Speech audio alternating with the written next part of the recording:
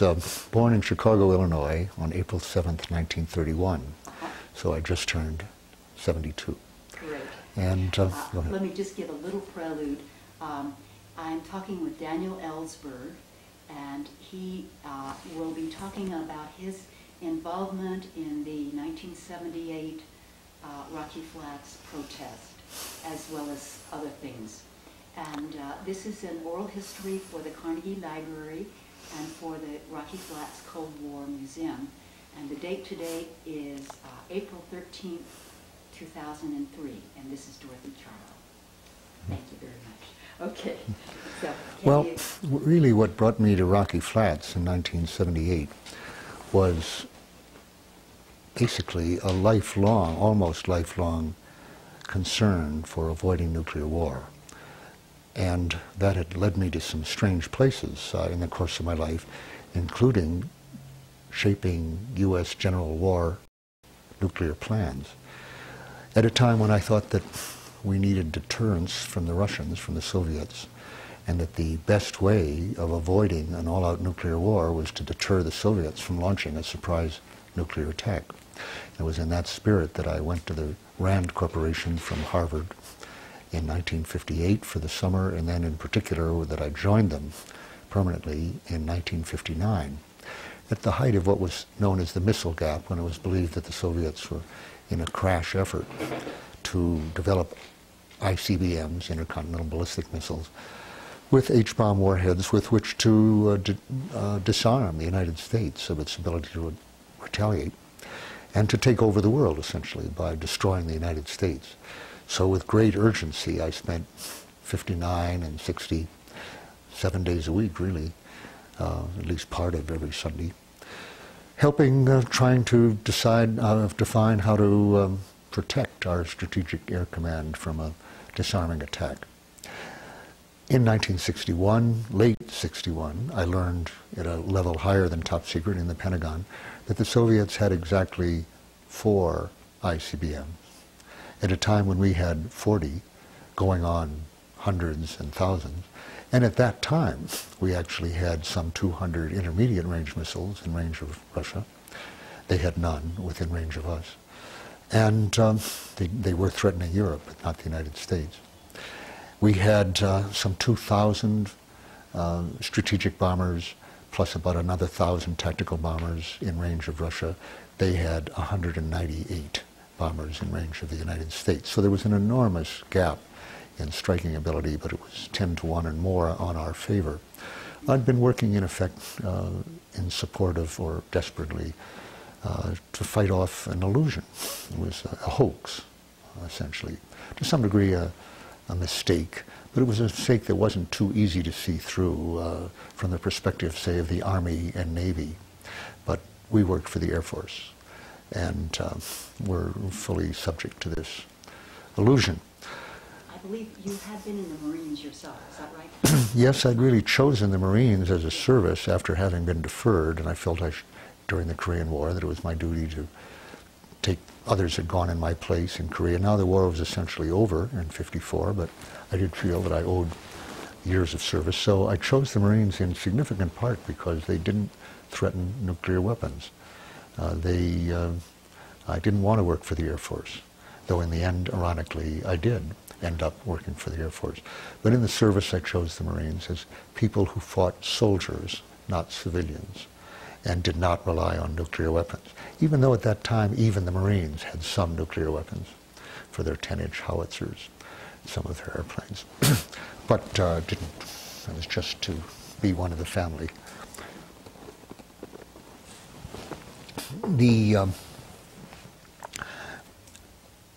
I heard in early 1978 my trial for having given the Pentagon Papers having ended in 1973, and the war had ended in 1975. Almost immediately then, as soon as the war had ended, I set to work trying to help build a movement against nuclear weapons comparable to the movement against the Vietnam War, that might ultimately even cut off the money for the arms race the way that Congress had eventually cut off the money for the Vietnam War, and that was how the war got ended. So I worked from '76 on and '77 a group called the Mobilization, came to be called the Mobilization for Survival. Before that, a continental walk across the country for peace and social justice, but actually aimed at abolition of nuclear weapons, or initially at ending the arms race. In 1978, or late, perhaps it was late 77, I learned that President Carter, Democratic President Carter, had authorized the production and deployment of neutron bombs, small H bombs that would kill mainly by radiation. I'd known of these for a long time because the inventor of the neutron bomb, the so-called father of the neutron bomb, was a man named Sam Cohen, a physicist at Rand. And he had asked my opinion when I was at Rand in the late 50s, what the uses of his weapon would be. That was the kind of thing I did. I knew nothing about the physics of it, but I was good at analyzing the role this would play in adversarial relations. I wrote my PhD thesis in part on bargaining theory, for example. And I told Sam, to his dismay, that I thought this bomb was good for nothing but starting nuclear wars, that it was the most dangerous weapon that had yet been invented, because it was the most usable, allegedly usable bomb, which was just what he liked about it. That's what he designed it for, against tank formations, even conceivably against cities where it would kill the inhabitants of structures or buildings without actually demolishing the structures.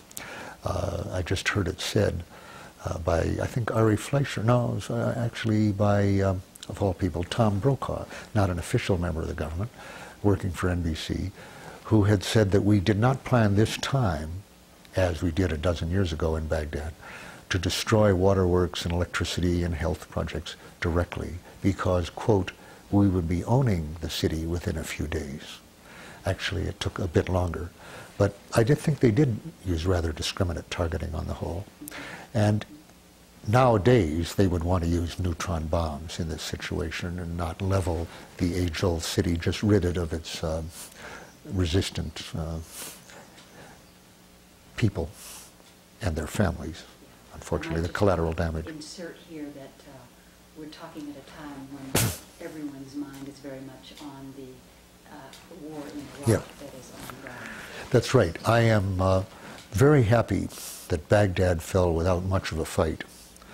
We don't know how many people died yet. Probably numbered in the hundreds, though, rather than the thousands. It could have been very different. Our troops, U.S. troops and U.K. troops, are now advancing on Tikrit, the second largest city, where Iraqi troops are said to have retreated for a perhaps final battle. I hope very, very much that they lay down their arms, that they melt into the civilian population, as they apparently did in Baghdad.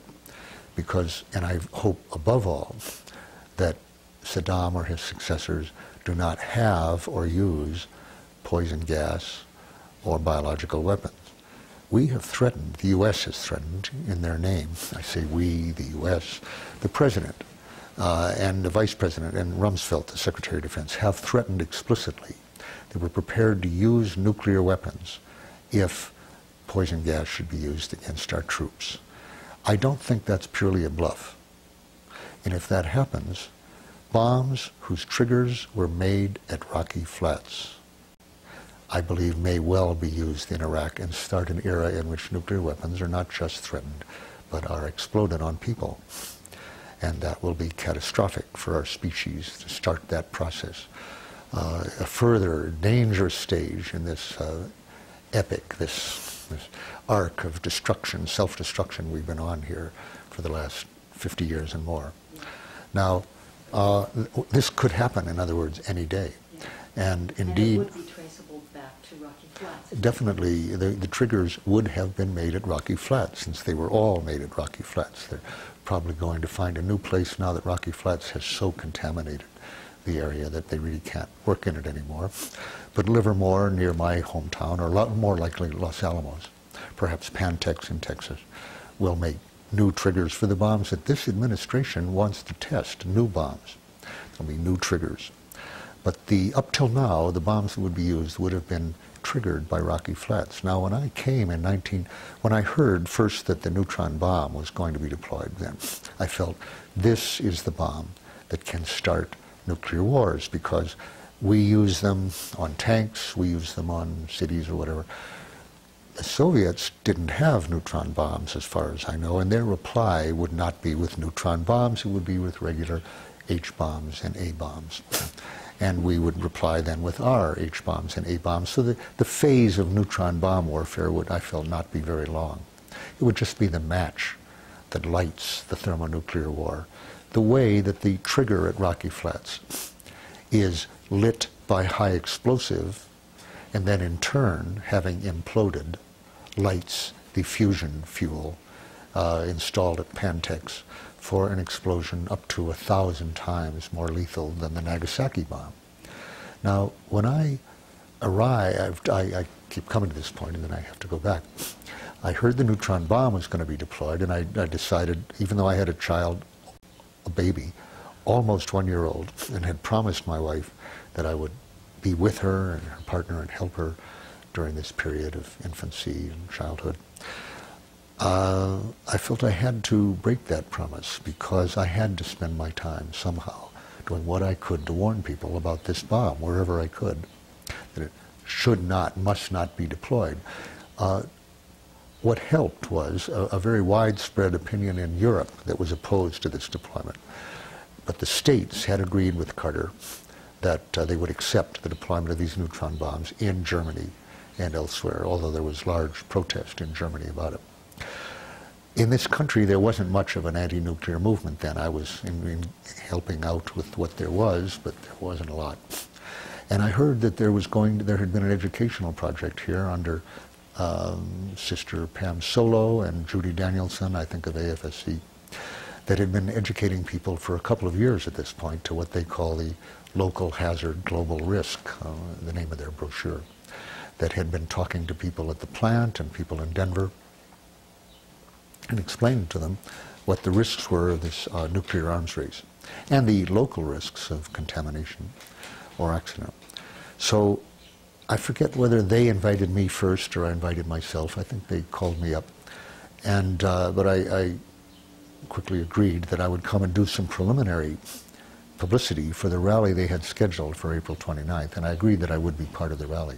So they asked you to speak then? Yeah, they asked me to speak, but they also asked me to come earlier, I think in March, as I recall, and do some interviews that would prepare people and get people out to the rally. And although they had been working very well and their brochure was terrific, for over a year and a half, I think 2 years or so at this point, I found that in every program I was on in Denver, and I was on most of the talk shows, the morning shows, not one of these people who had agreed to interview me were aware what Rocky Flats did, which showed a considerable limitation of, up till that point, of the outreach of this program. Efficient, these people were really good, but nobody knew. And I remember in particular one interviewer saying, well, why are you against nuclear power? And I said, do you know what they do at Rocky Flats? She said, well, isn't it a nuclear power plant? Which was what everybody thought, actually. And I said, the only power they produce at Rocky Flats is the power to end life on Earth, or in smaller quantities, millions and millions of deaths. And that was news to people. So my little outreach here on the television did make a difference, in other words, as I found, you get on the radio and television. And then I went off. I did neutron bomb rallies in Amsterdam, and I lobbied in Norway. I was all over Europe and a lot in England, and even had the feeling that I was, in some cases, was having some effect. I was a well-known figure at that point because my trial had just ended in 1973, as I say. And so I probably had, in some ways, in those days, well, you had more of a movement at this point in Europe than you had in this country. And then I came back for the April 29th rally here. And I remember that the rally was a very hot day, April 29th, and I was waiting to speak. And it was so hot listening to the speakers that I didn't have any hat. And I don't normally wear a hat. So I went across the square to a Stetson store and bought a Stetson, rather expensive, but it was the only kind of sun hat they had. Came back just to keep the sun off. I mentioned that because, of course, then we walked out to the site for the, I think there had been a day earlier of education on nonviolence training.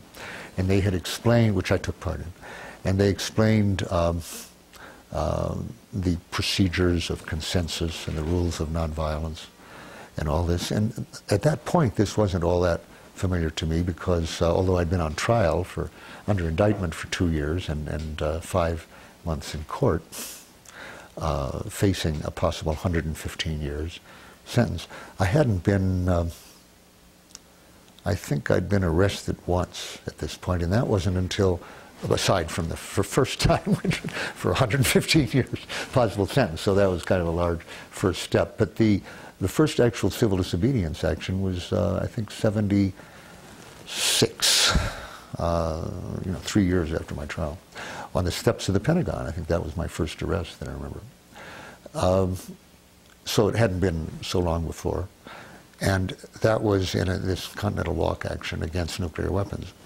So I hadn't had a lot of nonviolence training and so forth, and all this was quite interesting to me, and the question of arrest procedures and so you all were that. planning, going through that, you were planning to participate in this?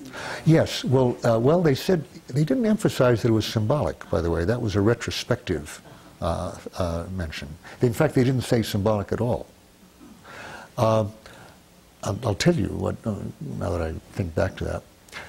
The theme of the training was first in the consensus decision-making, which I was not, which is a process that I was not particularly familiar with, and that had been developed a lot by George Lakey and others at a Philadelphia group called, I forgot, he's written a number of very good books, Strategy for a Living World or something, but people there have a community in Philadelphia, loosely associated with the Quakers, had developed procedures a lot for group decision-making that were very ultra-democratic and allowed everybody to speak.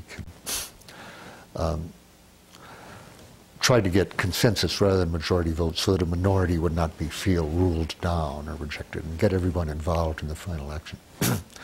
And a lot of emphasis was put on the fact that the first step in this process was that we were going to sit on the tracks, spend the night of Saturday night. That was agreed to. The rally was Saturday. We'd walk out to the site, I think. Didn't we walk out, as I recall? And then we would sit on the tracks, blocking the tracks. And so it was a symbolic blockade of the plant, but it was not a symbolic civil disobedience action. We were, in fact, putting our bodies on these tracks, and should they choose to send a train, we would block that.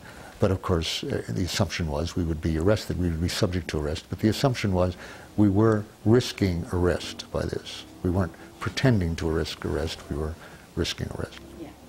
And were prepared to be arrested.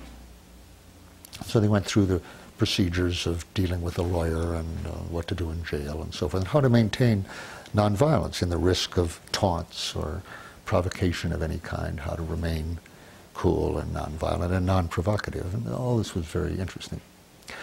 And there were a lot of people involved who sat on the tracks that night. And but then, well, the point was, though, that we would then have meetings. We were in affinity groups, I believe, and we would have meetings the next morning as to what to do next. Now, there was some kind of a teach-in or something scheduled the next day in Denver. And, of course, a lot of people were in support on the action, were not sitting on the tracks.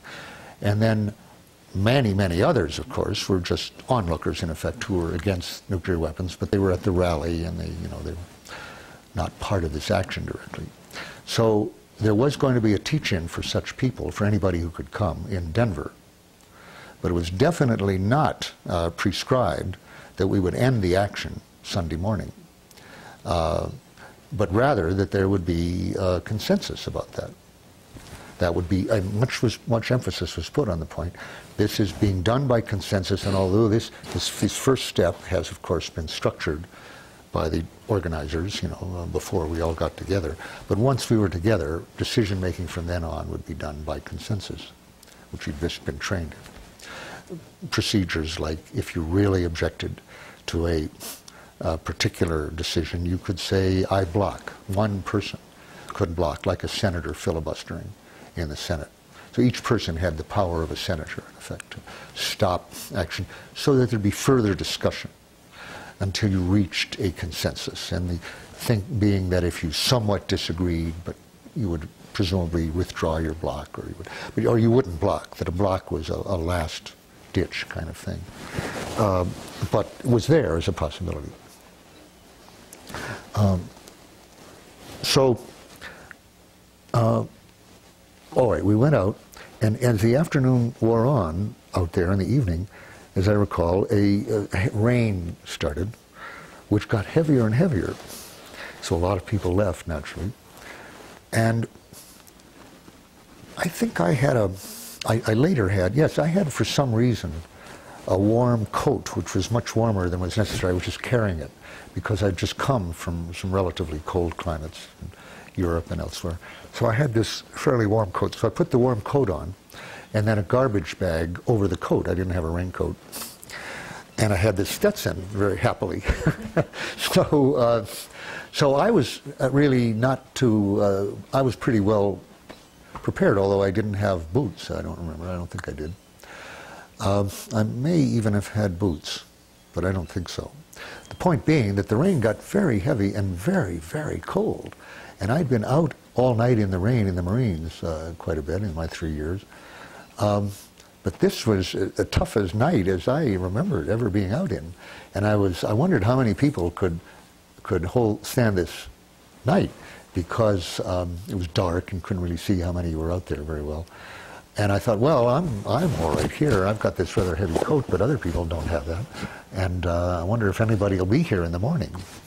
Well, the morning came, and there were a lot of people still left there. This rain had winnowed down to a hard core here, something of people. And I was very impressed that people would stay through the night at this.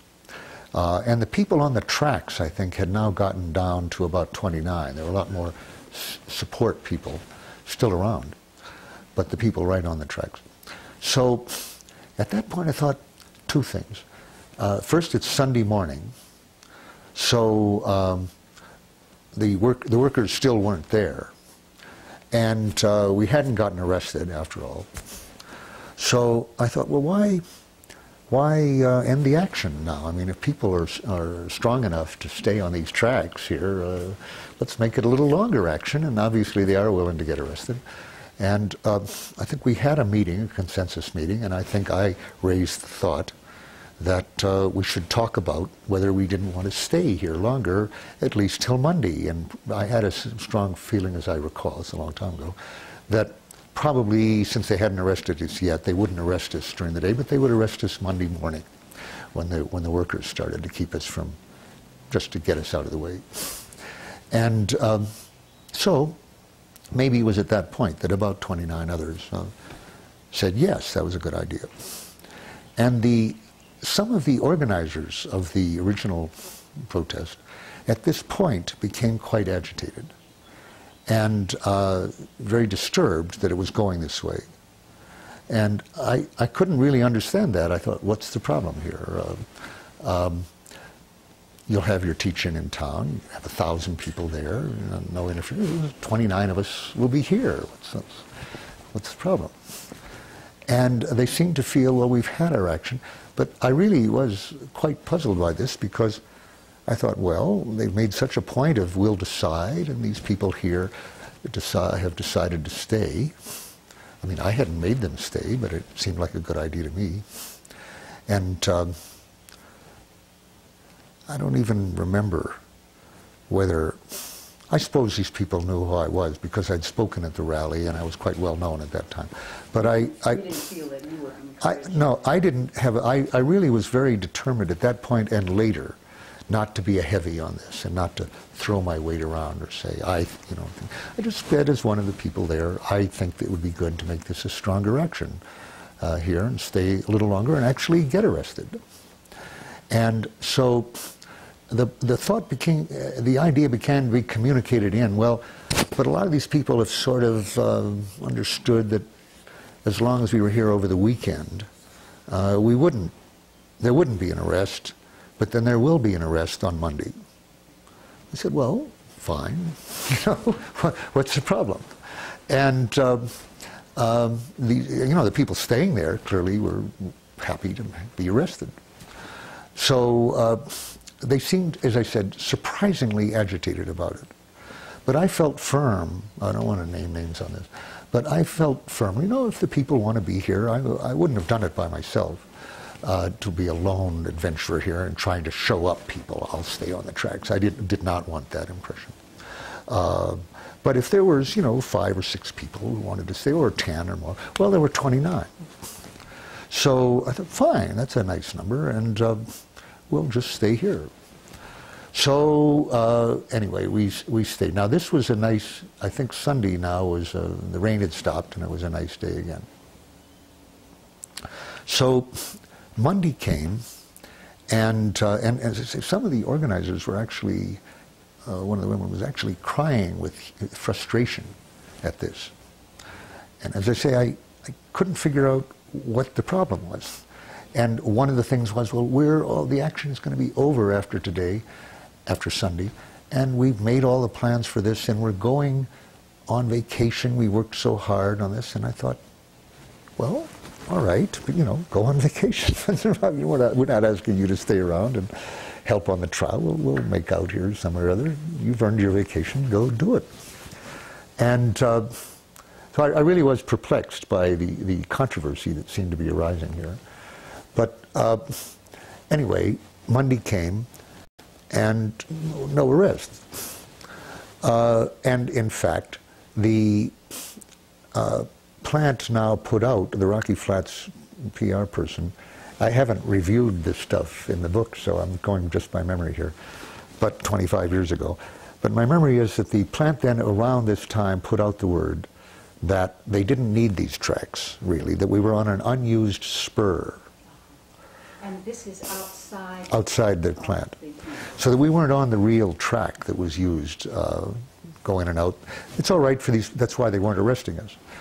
These people can sit there if they want, you know, and so forth. And we asked around, we said, gee, is that the case? I mean, we didn't know, we just arrived here. We went to the tracks for people, aren't these the tracks? And so they really, all the newspaper men believed that when women, they would come out and say, why are you sitting on this unused spur? But by this time, we'd talked to people around there and we said, well, we don't believe that. We think this is the track, you know, actually, because people had told us there is no other track here. And they also said that we'd heard that they had to get this train in and out a couple times a week because otherwise the radioactive material would accumulate and would become too dangerous in there for storage and everything. They had to get it out to store somewhere else. So the trains would come in and then go out with the material. And we had already heard that there was more danger than the plant admitted from this passage, that the plant itself emitted a certain amount of venting and of radioactive dust, and that there was some danger from being there. But Dr. Mancuso, who had done studies of this at Hanford, emissions, had said that he thought that, he'd told my wife and me before this, that he thought that a few days exposure on the track would probably not be too dangerous, and that the real problem was ingestion of particles. It wasn't being exposed to the sin so much, but if we ingested particles, then they would stay in our lungs and eventually could kill us, depending how much we had. But a matter of a few days, the risk was not too great. However, having then we'd mentioned that my wife was still nursing our child, who was just not yet a year old, he called back. This was Dr. Thomas Mancuso, who'd done major epidemiological studies of the radiation results of workers at the Hanford plant.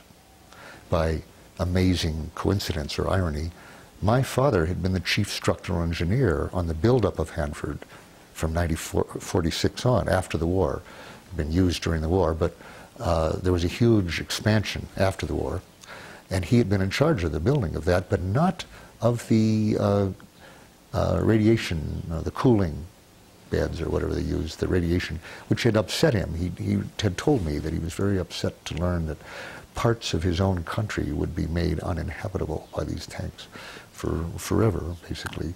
In fact, he told me in his 80s, he said, for 24,000 years. And I remember saying, Dad, you have a very good memory. That's the half-life of plutonium. And that figure had stuck in his mind all this time from about 1948 when he left the project. So here was Hanford. It turned out that yes, there had been contamination of the river and there had been radiation risk, which was directly proportional to proximity to the plant, which was presumably also true. And of course, Carl Johnson here, the health commissioner of Jefferson County, had found that to be true at Rocky Flats, for which news he was fired from his job. He was the enemy of the people, in Ibsen's term. Were you personally worried?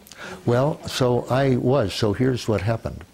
I won't go into all this, but I decided that I would take that risk, that this was important enough to me to do that.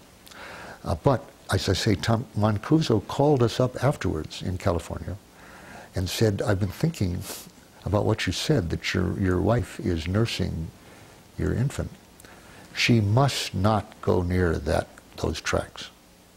He said, a nursing mother or an infant must not be exposed to that radiation, because that would mean, here I was at this point, 47, I guess, and but an infant getting this radiation through the mother's milk or directly ingesting it somehow would have that little particle in their growing bones and would have a much stronger effect, like strontium-90, and would live with it and die from it, essentially. So my wife did not go to the tracks with that warning. So we knew that there was we didn't believe the assurances that the workers believed. I mean, we weren't being paid to believe that. Our living did not depend on it. Our houses had not been mortgaged in that area. And so we knew that it wasn't, but on the other hand, that it wasn't safe. But on the other hand, the risk seemed low. We weren't there as long as the workers. We weren't living there and we weren't infants. So I thought of it as a risk, but not as a high risk, and one that I was willing to take. So if I were to die of it, and it's almost too late for that now, I could certainly not say I was not warned, and I did take that risk. But so the next step was that they, having said that, trying to get us off there by telling us the lie that we were on a spur, then and that it was not used, that they did not use that track. That was a direct lie. Now, when it came out that they had to arrest us, why? Because we were interfering with, this was after about a week, with the normal operation of the plant. How are we interfering? Because that that train had to go in and out. The Rocky Flats management now and the AEA their credibility had a very sharp decline at that point, because the journalists had believed what they'd been told up to that point, that they did not need to use that track, and that we were just sitting there if we wanted there. They didn't have to arrest us. And all of a sudden, they did have to arrest us, because they really did have to get that train in. So all of a sudden, the journalism on this changed quite a bit. But meanwhile, before that happened, a terrific snowstorm had started. So there was not only there was snow, and one day there was hail, and I was waiting for a plague of locusts to come, eventually. It seemed like we were being tested somehow. But everybody was staying there. And so when people in Denver saw on their television that there were people out in this weather on that track, a caravan of cars came out, people we hadn't known, each individually. Nothing was organized. And as far as you could see, there was a long line. It was like half a mile of cars filled with tents, ponchos, boots, actual expensive boots that they just left there, and rain boots, food, water, So much food, we each had a separate tent when we weren't on the tracks. And there was a tent for food, just to store the food. And they had to put out a notice. We put out a press release saying, no more food. And the food stopped. We had a consensus meeting of what to do with our surplus food. What charity should we give it to? You know, so. And it was just a wonderful warm outpouring. It was an amazing feeling, you know, to have this. Oh, fabulous, you know. And we really all did get all we needed. Everybody got boots and ponchos and everything. And because, of course, we'd come out in hot summer weather or spring weather. So nobody had brought rain gear or warm gear at all. And so it was just showered on us wonderfully. And so the question was, how long shall we stay? And I won't go through all that, but there was a lot of consensus meetings as to, because they were not in any rush to arrest us, clearly. They weren't arresting us. And days went by. And one day it would be rainy and hailing, and the next day would be hot. And the question is, well, how do we get off this? You know, eventually, do we have an excuse for getting off? We've got our lives to go back to, you know. So what should we say about how long we're staying? And as I recall, we finally thought, Jimmy Carter is coming out to address Rocky Flats, I believe. That's what it comes back to. The facility, this campus of the University. No, wait, no, that's Livermore and Los Alamos are actually campuses of the University of California. But he was coming out to Rocky Flats and somewhere else. Maybe the University of Colorado or something. And but anyway, he was president. What was it? Yeah, he was president. So he was coming out, and he'd bring all the press with him. So we shouldn't leave before this great, vast press corps comes. We should get our message out, you know, as well as we can. And we wanted to invite him to visit us on the tracks at Rocky Flats, among other things. And I've forgotten, I won't go through all the details, and you can get them from anybody who was involved. But we had to explain, you know, how could we explain why we were there, since we couldn't prove that the Rocky Flats was lying, that they didn't need these tracks. And they were saying they didn't need them. So how to explain that we were there? And we had a little problem. Well, we don't believe that, but you know, how far can you take that? And we didn't believe it, actually. We thought they were lying, but we weren't sure. I mean, we couldn't prove it. And so I think finally we said, I think we decided internally that we would stay at least through this visit by Carter, and which by coincidence was just about to come up. So, as I say, I could go through lots of details, but what then happened was that on as I recall, a Thursday night, I could be wrong, I don't know, let's see, we started on April 29th, and I was just looking at that book again, and the first arrest was May 8th. So on the night of May 7th, a heavy snow began to fall. But it turned out that the DOE, my old colleague from the Rand Corporation, Jim Schlesinger, who was now head of the Department of Energy, had decided these people have to go because they had to use the track. They couldn't wait. They, of course, had hoped we would pack up and leave, and then the train could quietly come, and there would be no photographers there, and there would be no news. And, oh, well, they did have to use the track after all, but meanwhile, there would be nobody there. Well, they finally decided, we've got to get that train in. So they did give the order. In fact, somebody told me later that Jim Schlesinger had said to someone that his most satisfying act as Secretary of Energy had been to sign the order for the arrest of Dan Ellsberg. Remember, I'm the one who, he was a Republican. They hadn't gotten me, you know, with the Pentagon Papers. So he was going to be the one, you know, finally put me behind bars.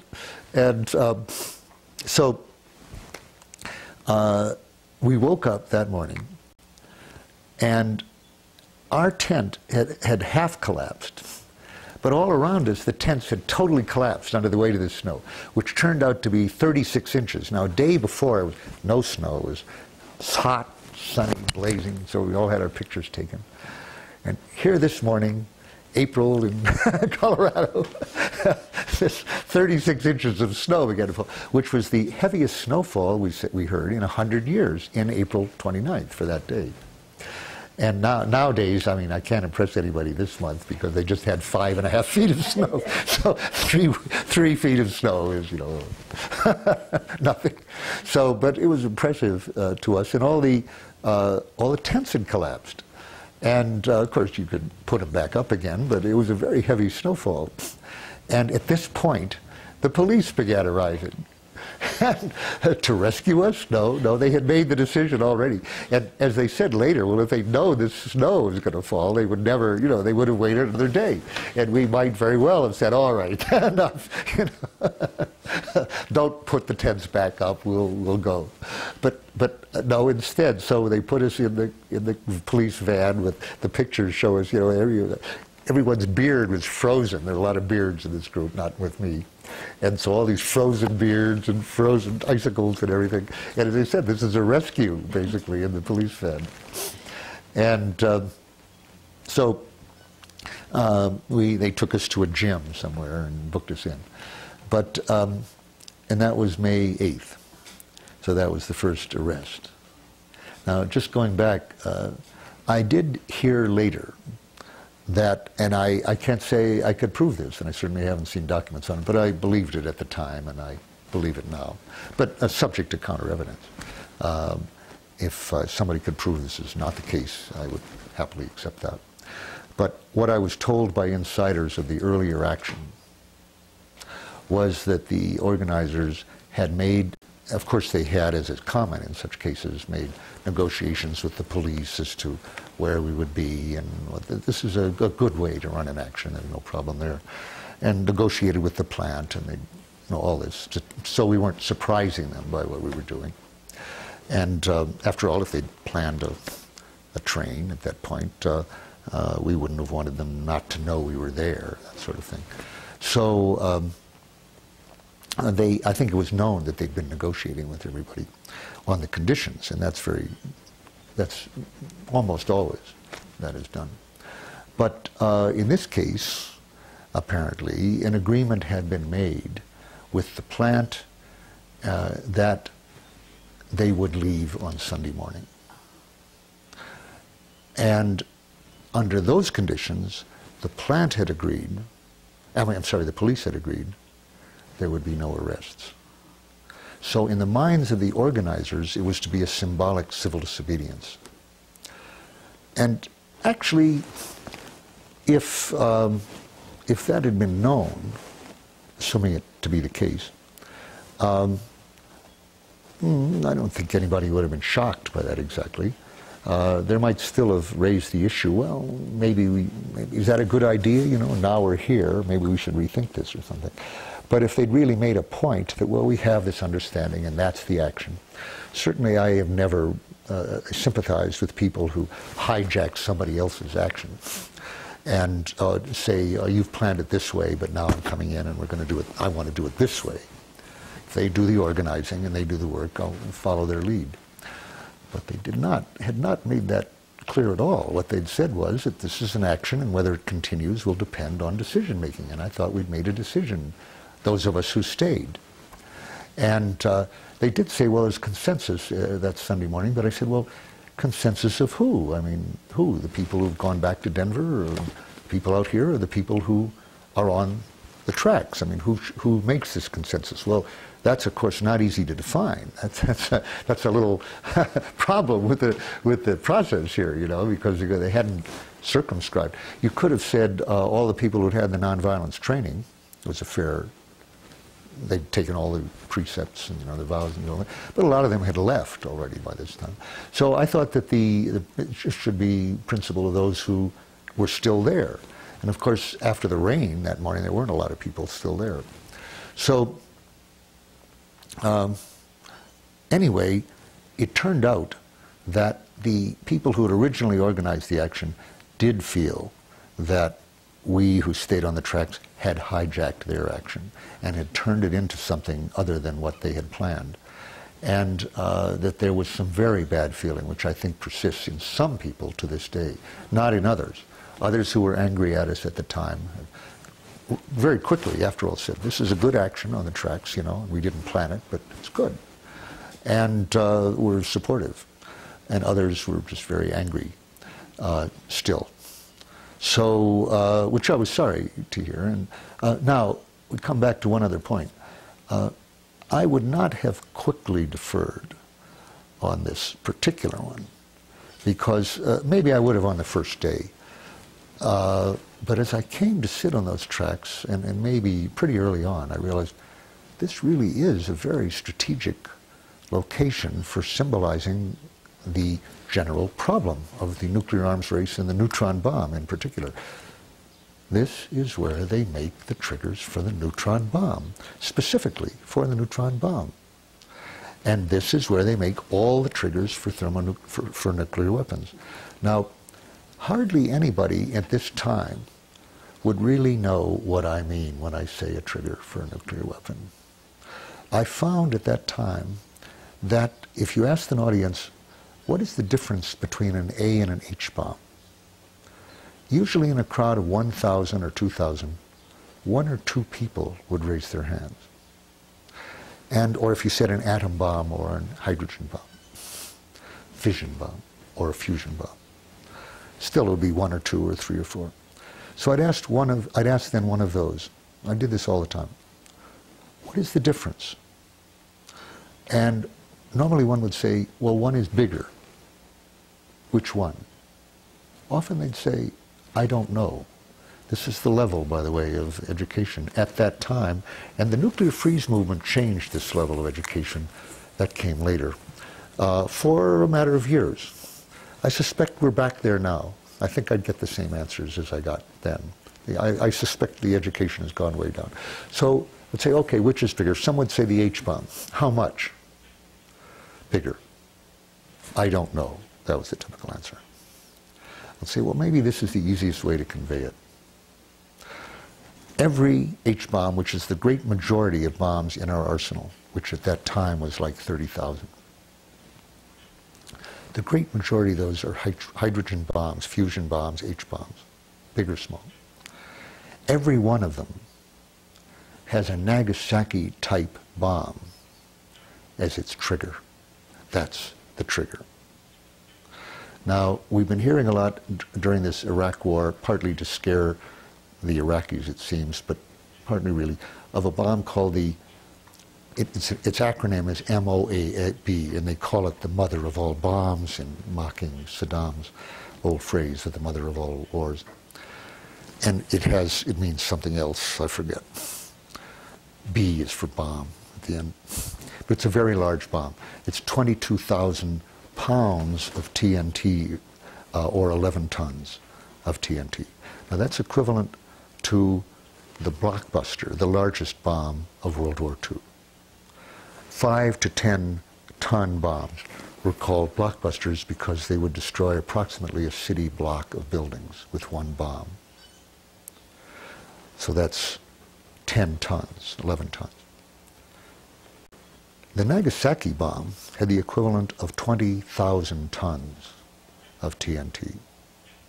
So that one bomb was 2,000 times in explosive power the largest bomb of World War II, or of this war, the conventional bomb. That mother of all bombs, that 10-ton, would not trigger an H-bomb, but something like it would trigger a Nagasaki bomb, actually smaller. But high explosives, in other words, trigger, in effect, the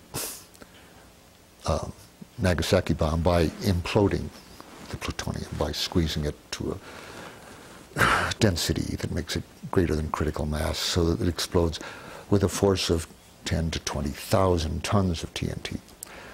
But that Nagasaki bomb is needed to start the fusion process in an H-bomb. And H-bombs, of course, come in lots of sizes, but the early ones are very large. I knew all this by this time, not as a physicist, but as somebody who had actually shaped war plans. I knew what our arsenal was. I knew what the ranges of our vehicles were. I knew the plans. I had helped write them. And what kinds of bombs you put on what kinds of targets. And the early H-bombs were very large. In fact, one of the first tested was 15 megatons or 15 million tons of bombs, tons of TNT.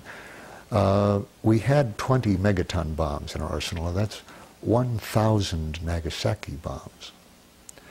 And although those are the largest, the Russians had much larger ones. These did exist in sizable numbers, and they are the early ones. When India and Pakistan developed H-bombs, if they haven't yet, there is a belief that India tried to test some H-bombs in their testing and fizzled. None of our tests fizzled, but that they didn't achieve full fusion explosion. But if they renew testing, which they will if we do, and we will if this administration stays in office, we will resume testing of nuclear weapons. They virtually assured that. Then the Indians and Pakistanis will. They will then achieve an H-bomb. That will make a difference. It's the difference of moving from the A-bombs they now have, which would take a hole out of a city like Baghdad, as we took a hole out of Hiroshima or a hole out of Nagasaki. Much of the city, in fact more than half of it, remained in each case. An H-bomb on Baghdad, an early one, would leave nothing. It would, city of 5 million people, 20 megaton bomb would kill 5 million people if it exploded. That's a Holocaust in one bomb. So as I said at that time, Rocky Flats contributes the detonators for H-bombs, which are portable Auschwitzes. Or as my son said, who got arrested on the tracks on May 12th, Rocky Flats is the Auschwitz of our time. And he said, inside that building, men in white suits, or men with badges, men with business suits, whatever, going about, preparing the implementation for the final solution to the human problem. Not because they want to do it, they want that to happen. They think they are deterring it from happening. But they are misled. He didn't say this, I'm saying this. The belief that we needed this to deter was and remained a delusion. I shouldn't say entirely a delusion, because after all, we fought the idea of a test ban for years. The Soviets did build up an arsenal. They did develop the power to destroy all life on Earth, including ours. But it was never true that we needed more to deter that. More than what? 1, 10, 100 warheads? Rocky Flats had produced more than 20,000 triggers. That's what we had. So it had no relation to needs of deterrence. And still doesn't, of course. And against Baghdad, we probably won't use it now against Baghdad. That's almost out of the question, thank goodness. It's not at all out of the question that in the next month the U.S. will use a nuclear weapon if Saddam did, whether he's dead or alive, did in fact have 1,000 tons of nerve gas, as our president claimed, and if his successors use it. Then Rocky Flats product may get used on people. And as I say, that will be horrible. So our protest, what I said was, we are in the right place. I mean, that's what I said to myself. And as I said last night, I was with some of the people from the Truth Force there. I said something, I said, we don't all remember the details of this endless consensus meetings in the tents. But I remember one that I took part in where I contributed to the naming of our group. But not, I didn't give the final name. We went around the circle, and this was one of the extreme raining days or snowing days or something, and we were sitting under plastic tarp on the tracks, and we went around the circle telling our backgrounds and why we were there. And it was the first time I'd met people from Church of the Brethren. I'd never even heard of it before. A pacifist religion, church, Christian church, like the Mennonites who were also there. And then Catholics, well, most Catholics are not pacifists, but people were there from the Catholic worker. And like my son, who arrived on May 12th from the Catholic worker house in New York.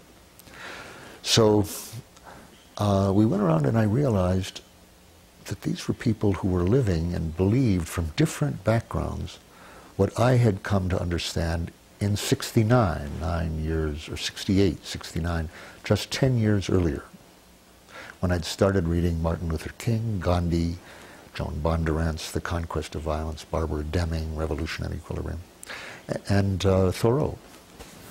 So from that reading list, and then meeting people who were living that life and going to prison rather than go to Canada or to the National Guard or to Vietnam.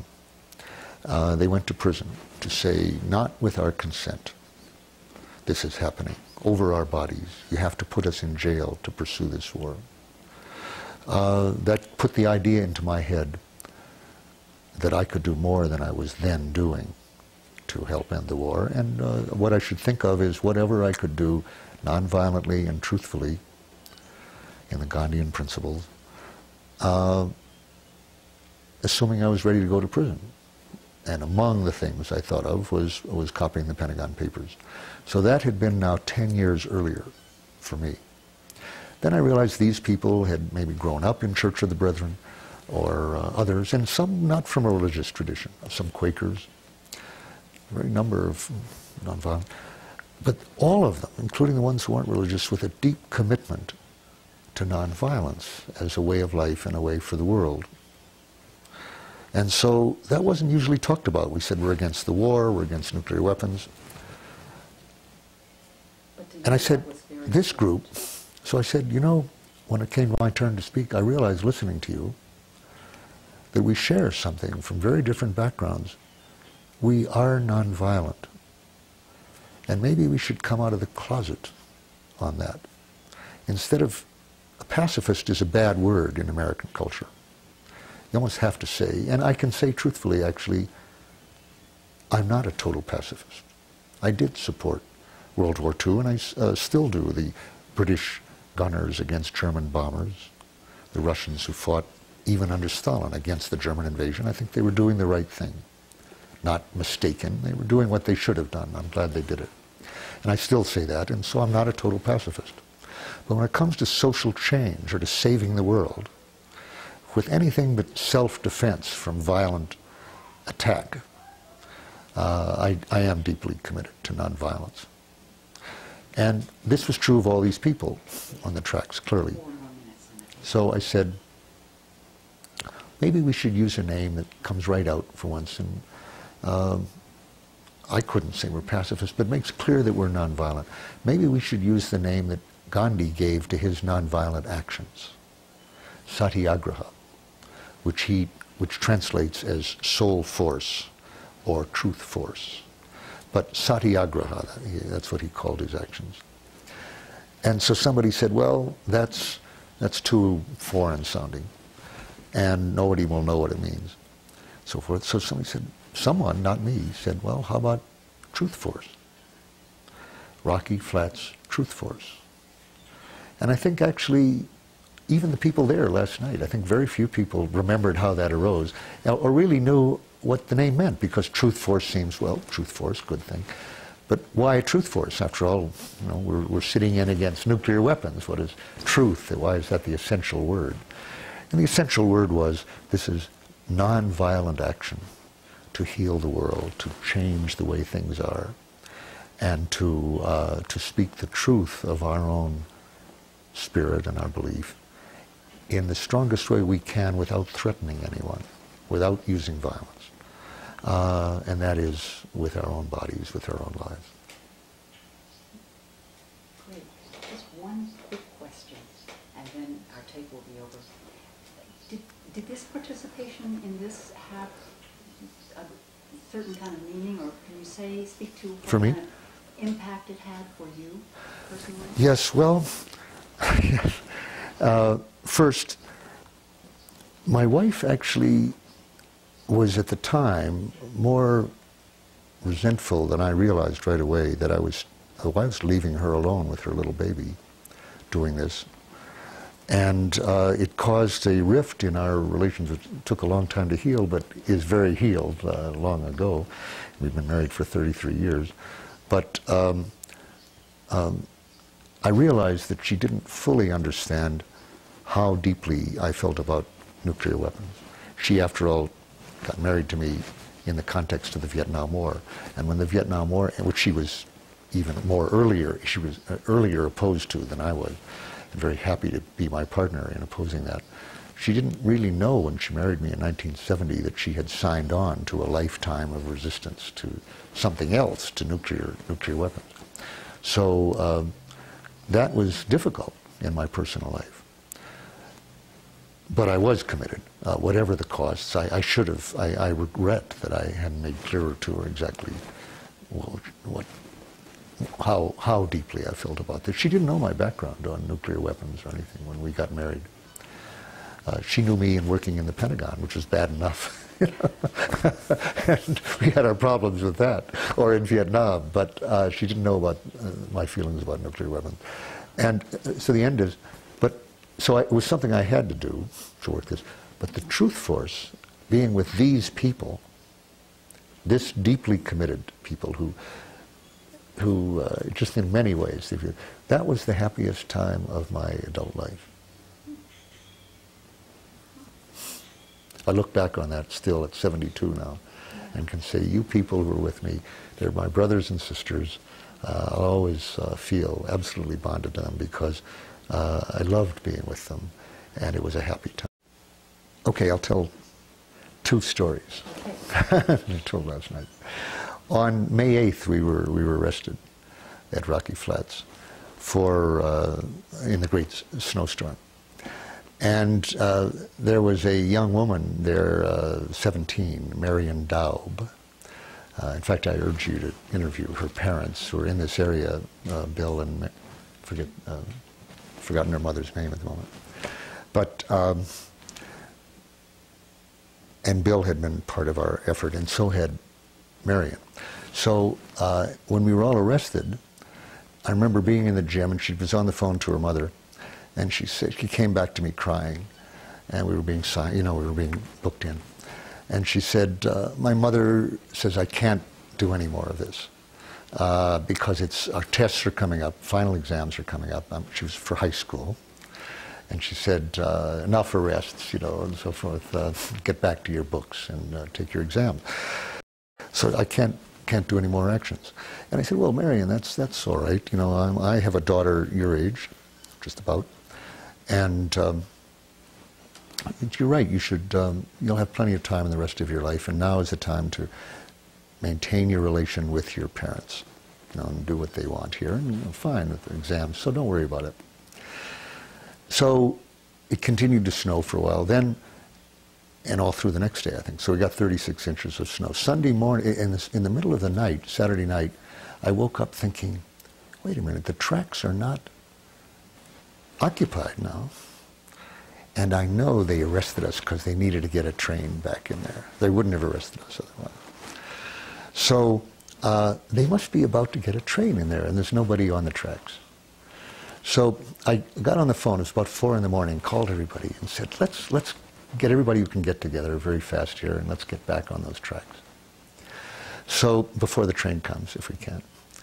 Well, Sunday morning now, it was not easy to get people together, but somebody knew somebody who had ran a ski shop here, because now 36 inches of snow, there was no way to walk back to those tracks. And so the ski shop opened on Sunday morning.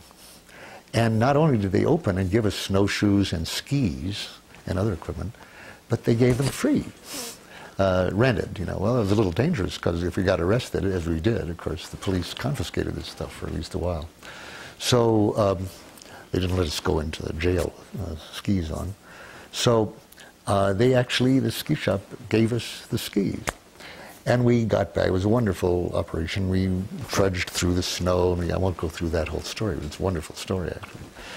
And to cut it short, a day or two later, we'd been ordered that we'd been told we'd be arrested if we stayed on the tracks, and we had a quick consensus meeting and we stayed on the tracks.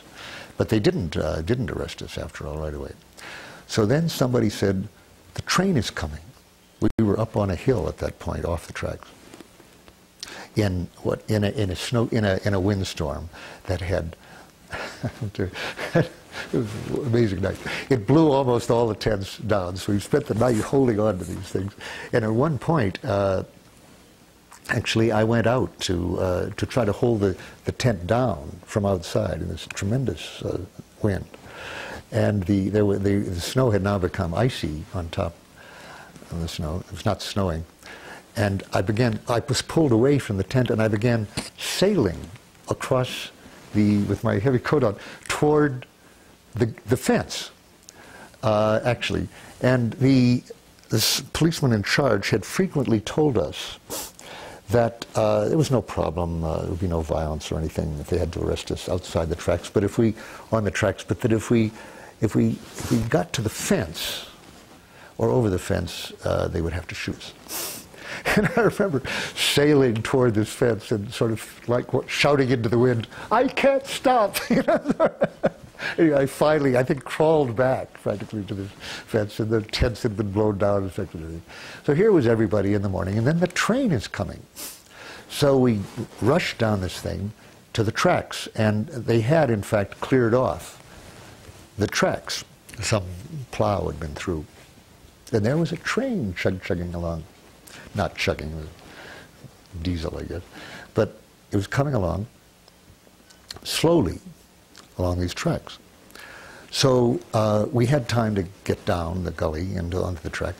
And a guy named J. Dillon, who was very long red hair, I remember, down his back, put his head on one track and his feet on the other, as he said later, so that he wanted to be sure he couldn't run away.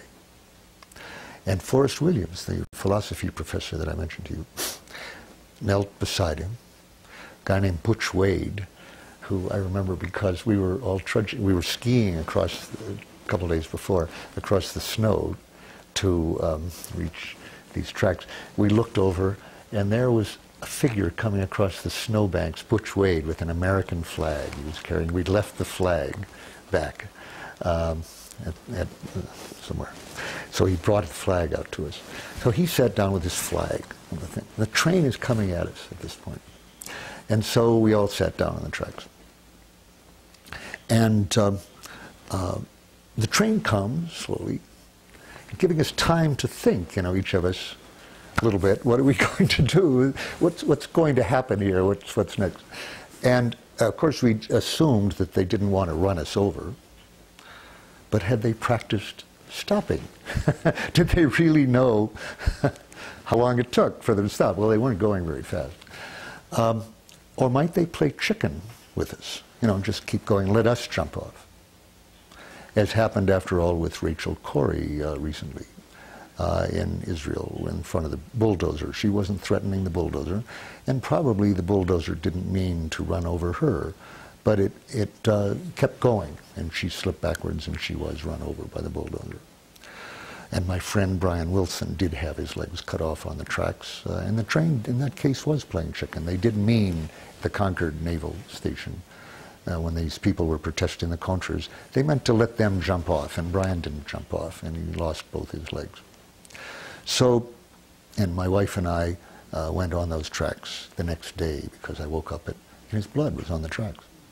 And I said to Patricia at 6 in the morning, "I think I've got to go on those tracks." And she said, I know. I've been thinking the same thing. And she went out there with me too. And that day they didn't send a train. So that was years later. So on these tracks, here the train is coming. And then it did stop. And out of the train comes a whole line of police toward us, which had a very reminiscent feel to it.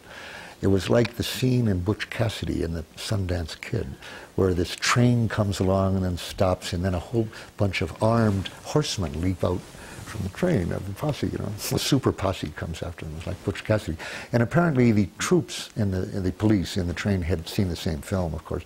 And they were all saying to each other in the train, this is just like Butch Cassidy, and so forth. And they were in the train so they could get through the snow. They didn't have to walk through the snow. So they arrested us again and so forth. And that night, it took a long time to book us all, so we were getting booked late at night, arraigned, and in the night I was getting fingerprinted, and I look up and there are two women being fingerprinted, and one of them is Marian Doub, the 17-year-old. I said, Marian, what are you doing here? 'Cause I knew she wasn't supposed to be part of this action. She said, well, she had been home from school, it was a school day, and she was watching the television and saw that we'd been arrested again and that there was no one occupying the tracks anymore. So she felt she had to come out and renew the occupation.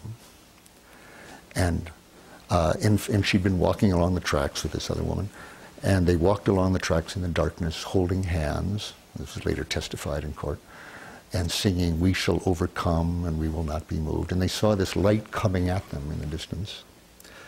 And of course, she hadn't, she'd been with us on the first arrest, but there was no train. This was the first train to come through since we'd first occupied.